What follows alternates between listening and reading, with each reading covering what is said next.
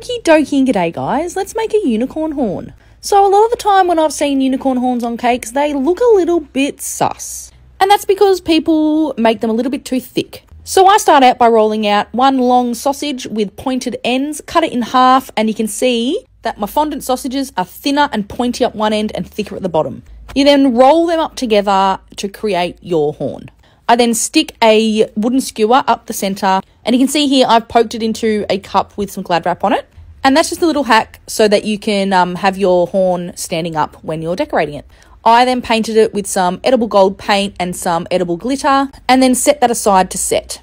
Next up, I made some unicorn ears. I'm using white fondant, and you can see I'm cutting sort of like triangle shapes out. And then on the thicker bottom part of the triangle, I pinched them together to create that ear shape. And just quickly, I added Tylose to both the ears and the horn so that they set really hard.